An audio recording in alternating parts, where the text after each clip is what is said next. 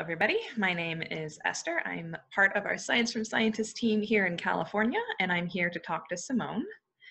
You may have met her before. She was engaging about sharks last Friday, but I wanted to talk to her about something that I'm a little bit curious about myself. It's something that impacts all of us and that I don't know a lot about, but she does. So I'm going to ask her some questions, and we're just going to talk about the state of our oceans and what's going on there and how it might impact people. So my first question, Simone, is I've heard that our ocean fisheries are kind of a mess right now, that things are going poorly. Can you set the scene for me a little bit? Tell me a little bit more about what the problem is, why it's a mess, what's going on? Sure. So one of the problems with seafood in general is it suffers from the out of sight, out of mind challenge, in that the ocean isn't our natural environment. We don't necessarily see, we don't have good data on the status of a lot of populations. So it's a big issue, and it's one, a lot of people have that mentality of fish don't have feelings, or there's an infinite supply of fish. So there's definitely a big disconnect, which I think is a big part of the challenge. And then in terms of fish are some of the last wild caught or hunted things that we still eat.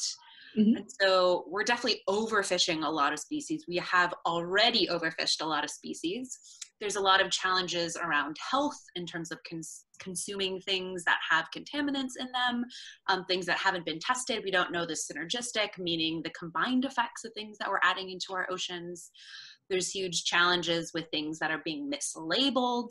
So there's a lot of challenges we have to face, but a lot of really great minds that are working on addressing each of those challenges as well. So when you say overfishing, that does it mean exactly what it sounds like?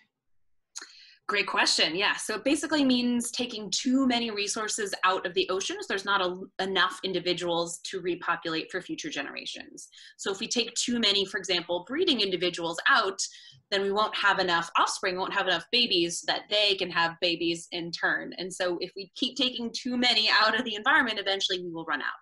Nobody to have babies anymore. We won't have babies, and then we won't have adult fish either. Oh dear. Well, babies are kind of loud and annoying, but we kind of need them too, right? We do, especially people that do enjoy eating a lot of these seafood sources, which is millions and millions of people around the world depend on seafood for their primary protein source. So it's not an issue that we can address by eliminating fish from our diet. And a lot of fish provide a really important part. They provide really brain healthy omega-3s, some healthy fatty acids, things like that. So they can be really, really good to include in your diet if done responsibly. So tell me more about, like, I don't like to eat fish a lot myself, but my husband does, my mother-in-law does. How can we, given that everything is being overfished, or is everything being overfished, is there something that we can eat without feeling guilty about it? Yeah, there are a lot of really great options out there. And I'm really happy to say that there are a lot of really great resources, both here in the United States as well as abroad. I know here in the United States, something called the Seafood Watch, which is a free resource online. They have hard copies as well as an app. So something you can take when you are out and about, say at a restaurant or at a market. And you can reference if you are... With the app, would I just take a picture of my food? Like, how does that work? Do I need to tell it, like, this is a blank? Yeah, so you would say, I want to buy shrimp, a very popular seafood option. Hopefully the label would have some information about where it was from, how it was harvested, because there's two main camps, wild caught or farmed. So the more information you have, the better, and then you can look it up, and then it will give you a breakdown, a color coding, green being the best, yellow being okay, and red being recommend you avoid eating for health and or sustainability issues. So I want to do this before I order or before I buy something at the supermarket. Correct. So if you have the opportunity either at the supermarket or at a restaurant, you can also ask the waiter. That's something that's also really important, because then the waiter can go back to the chef, and that signals to the people that run the restaurant, this is an issue that people care about. They care about where their food comes from. I'm really shy. Do you have a recommendation for how to make it easy to ask the waiter? I feel bad because he or she has so many things to do. I don't want to take up their time, but I guess I know it's important. Yeah, that is something that I would often offer to be that one at the table that would ask. So if there's maybe somebody else at your table who you're with that is more comfortable, I think there's definitely ways to approach whoever your server might be and to ask, do you happen to know where this particular shrimp or salmon or whatever the type may be is from? They may or may not know, but I think just asking is a really, really important step and a really powerful action that we can all try and do more of. Okay, so get over my shyness, ask the waiter. Are there some general fish that it's safe, or is it just something like I have to, for each individual fish, I need to figure out where it's from and that'll tell me if it's safe? Yeah, it's very tricky because, as I mentioned, there's no kind of overall farmed is better than wild caught, for example, because it does very much depend on what country is doing it, the individual operation. But a good rule of thumb, the bigger the species, the more contaminants it tends to accumulate. For example, tuna tends to accumulate different contaminants like PCBs and mercury in the fatty tissue. So That large it species, builds up mercury in its cells? not a great thing. And your body can naturally get rid of that, but if you continually eat that on a regular basis, then your body doesn't have the time to get rid of those contaminants. So there's certain groups that are more vulnerable, pregnant women, young children, for example, women that might want to get pregnant. Now there's new research about how it affects men's fertility. So you don't have to cut it out of your diet, just be mindful about how much you're consuming. So like a lot of things, Moderation small is key. amounts, moderation. Okay, I can do that. Um, you said that it's complicated with farms.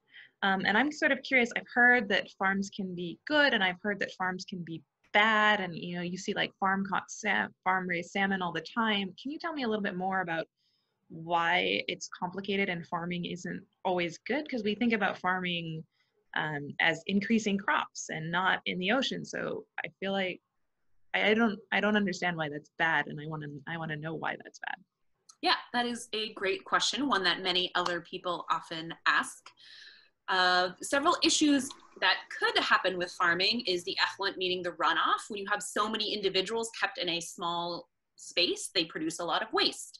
That waste has nitrogen in them. So if it's in an open pen, for example, in the ocean, all that nitrogen being added to the ocean can lead to something called algal blooms, which leads to eutrophication, which essentially starves that environment of oxygen, which is necessary. So that could be a really destructive thing for the environment directly around that farm. Wait, let me break that down. So the fish poop out stuff with nitrogen in it, and the algae, not exactly. Okay, let me try again. No, you got it. You got it. I got it. Okay. And the algae like to eat they use nitrogen to grow, and so they can grow faster. And when there's a lot of growth of the algae, they use all the oxygen in the water, and then everything else dies, including the algae. It can, yes. So lots of different things need to happen, but that is one pretty bad outcome that can come that they've seen in areas directly around, they call it open pens in the ocean. Okay, so farming in an open pen in the ocean sounds like a bad idea. Can be bad, yes. Other things that they've found, for example, if you have a lot of individuals in a small space, things like disease can spread pretty quickly. We're seeing that lately. They have to often pump the fish with a lot of antibiotics, which then we consume as we eat the fish. So depending on what we want to be putting into our bodies, what are the long-term health impacts of that? Something to think about. So if what we're eating is full of antibiotics, that means that our bodies might have antibiotics in them.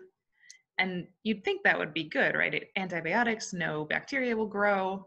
But I've heard that the more you sort of low grade expose your bacteria to antibiotics, the less the stuff, when you really have a bad infection, like you're really sick, the less that stuff is going to work. Is that the general problem with our fish having antibiotics inside of them?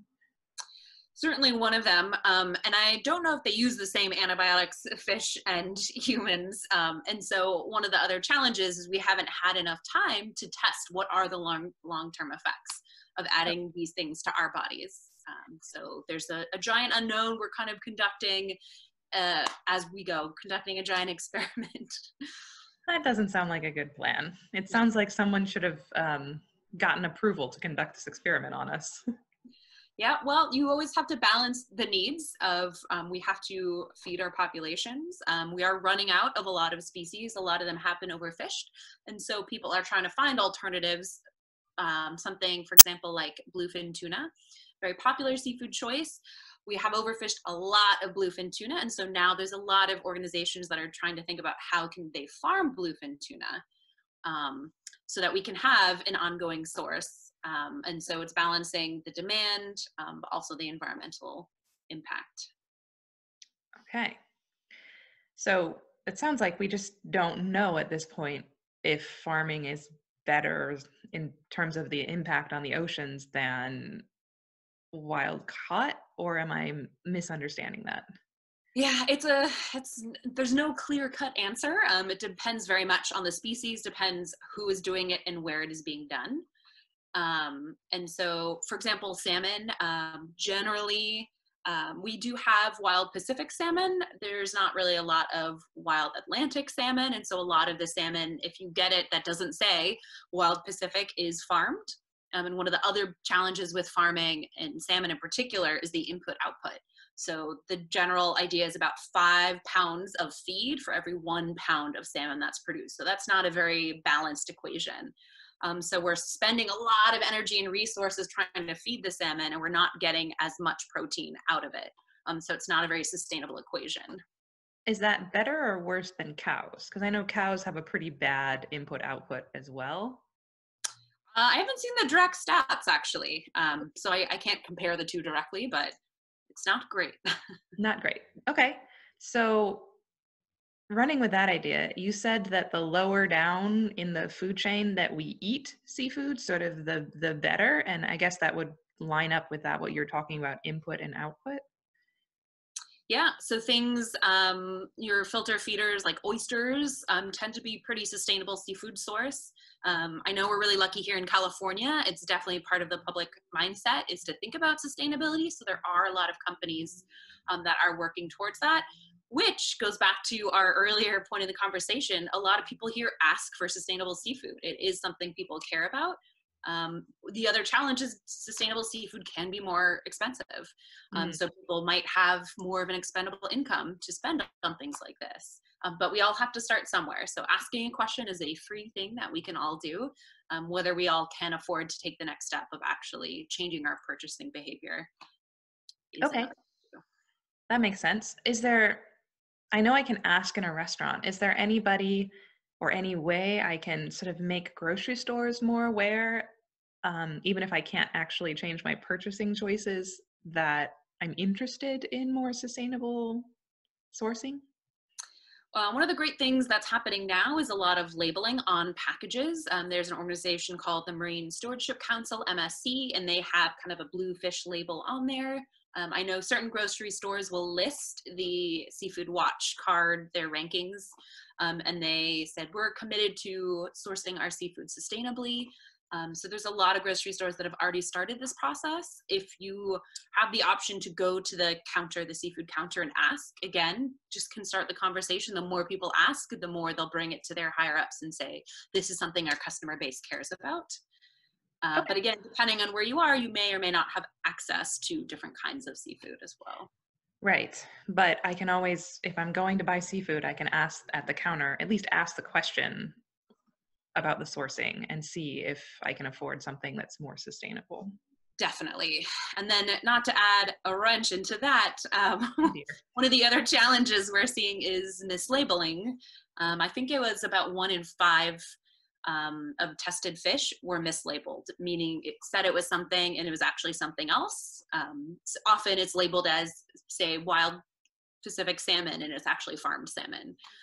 So that impacts the health and the sustainability. So you could be trying to do your best buying sustainable options or what you think is sustainable, but it ends up being something else. So just something else to be aware of. And if you happen to catch it or you can recognize the difference, that's something you can let that restaurant or that seafood provider know. What, as a consumer, can I do to combat the mislabeling? Because I don't know, looking at a piece of salmon, I'd be like, it looks like salmon. I can't tell the difference between farm salmon and wild caught salmon. Is there anything I can do as a consumer to address that? Or should I just do my best with the world as it exists?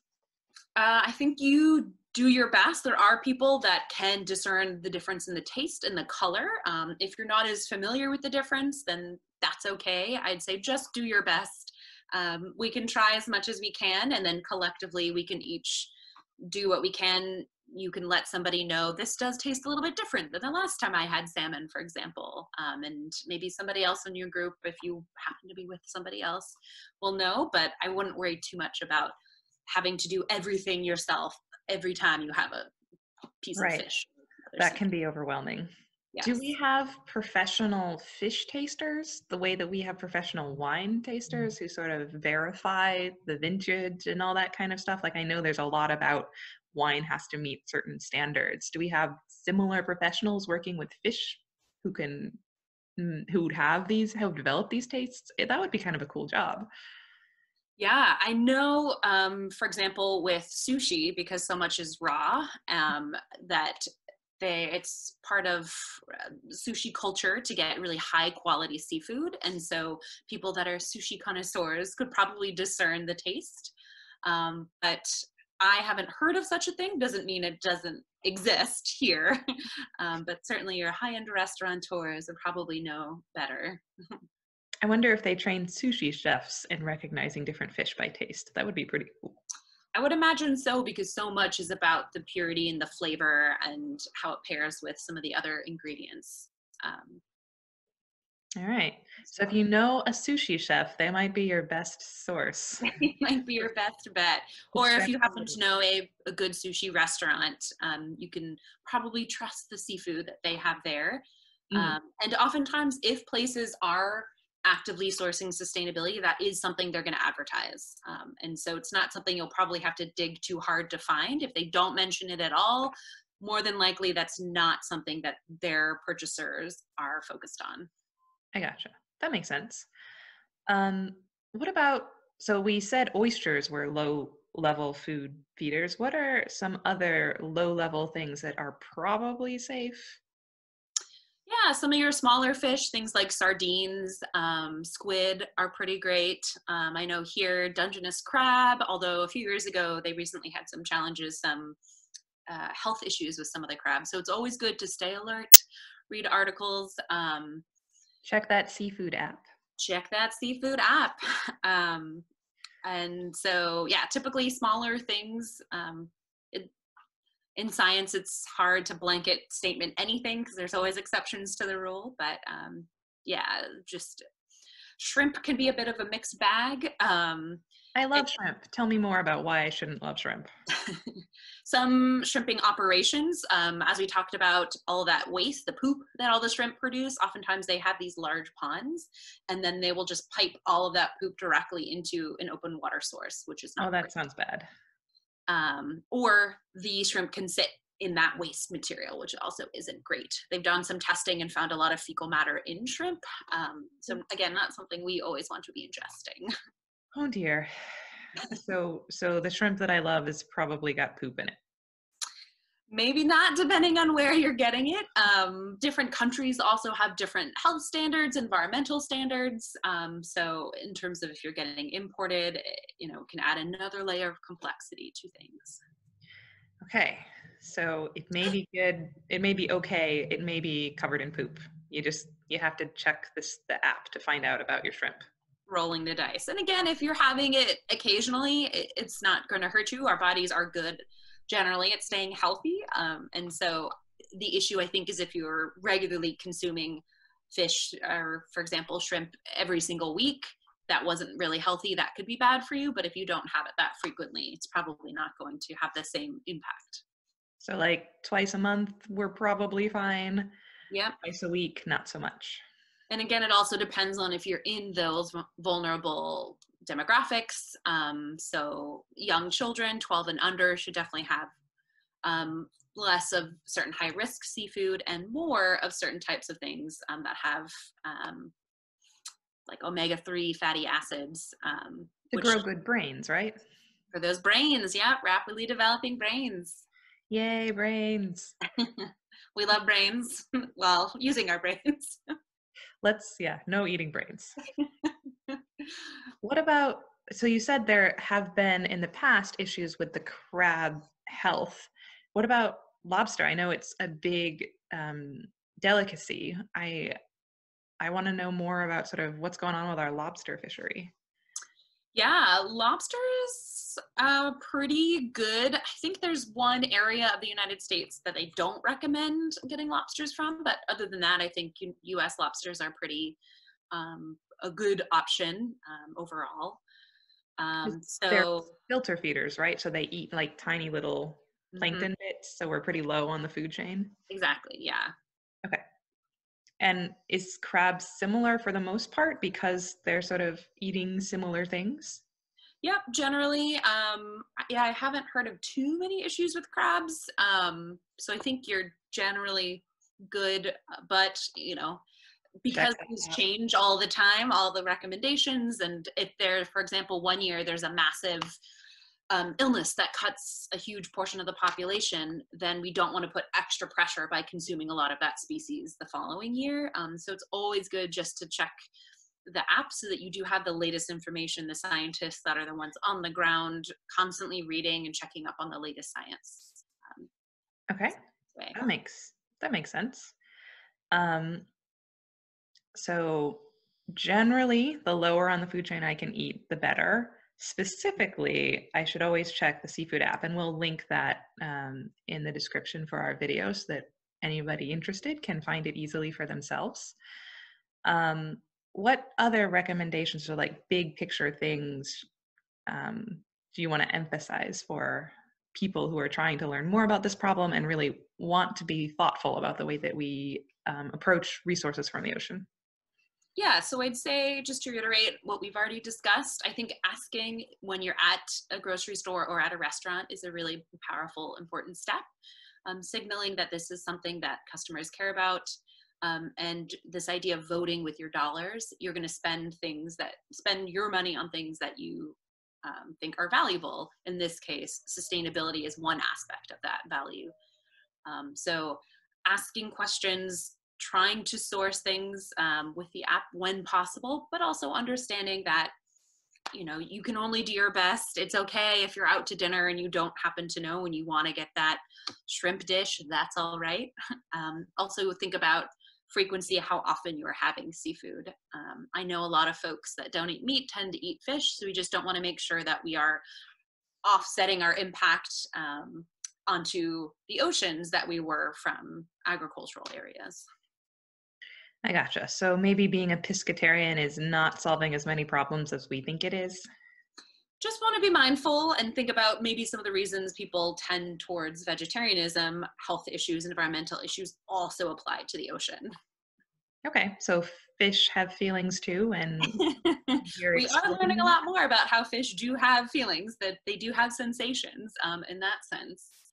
Oh, but more so, they're important for an ecosystem balance.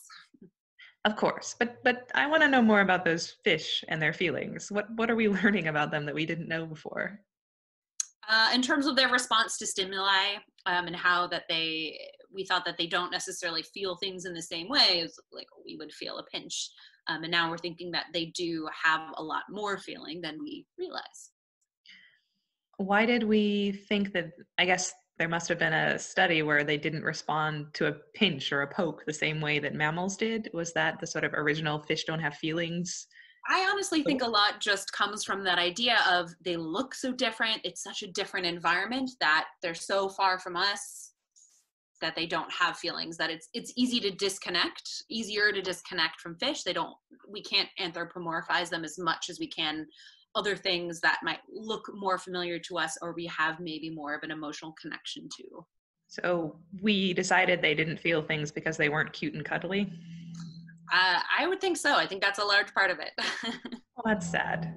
I bet like fish have to know three-dimensionally around themselves what's going on with the water currents. I imagine that requires a lot of sensory ability on their body, like when the wind blows and you can feel like your little hairs moving in the wind.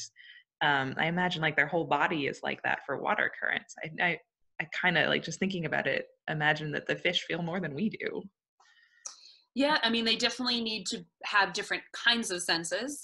They don't necessarily have the same kind of awareness as far as we know, but Right. we're definitely learning more all the time. I'm constantly fascinated watching episodes of Planet Earth focusing on the oceans, what fish can do and everything that they go through to survive day to day in the ocean. It's pretty cutthroat out there. Like lots of natural environments, very cutthroat. Indeed. All right. Well, thank you so much for taking the time to talk to me today. Maybe because I got on a tangent about fish and their feelings, can you say one more time our takeaways for us? Sure. So, some of the best things that you can do to help make sure that you limit your impact on the ocean is asking questions, trying to figure out whether the seafood that you're about to buy at the supermarket or order at the restaurant is sustainably sourced and doesn't have a lot of contaminants like mercury and PCBs. Just trying to be mindful about the frequency, how much you are also consuming of seafood.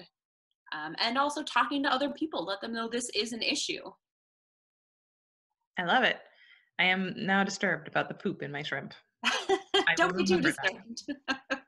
But it's good. It's a good way for me to self-select against eating shrimp. So that image will stick with me. Great. All right. Thank you so much, Simone. And next time, maybe we'll talk about something that affects a different part of our ecosystem or a different part of our environment. Love it. Can't wait to learn more. Yay. Bye for now.